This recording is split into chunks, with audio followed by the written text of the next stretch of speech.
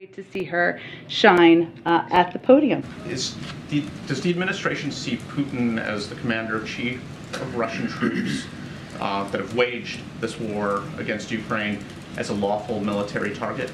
So look, here's what I will say.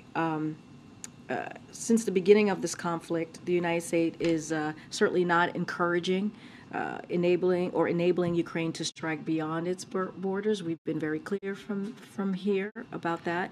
But again, I don't want to get into speculation from here about the authenticity of this report.